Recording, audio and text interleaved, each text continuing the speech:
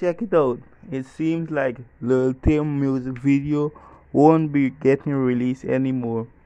He had posted on his Instagram that somebody had reported his video to the judge, and the judge don't want him to post up his video anymore.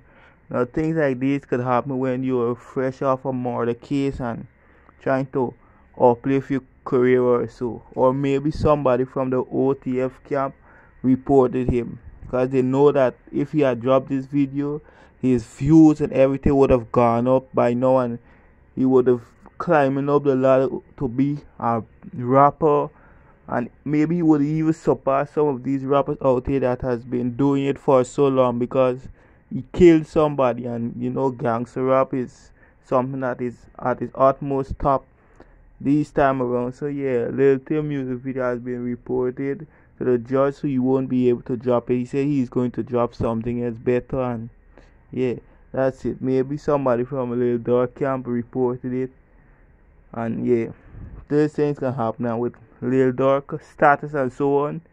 He do have the power to make something like that happen. So yeah, and thanks for the brand new subscribers and so on. Respect.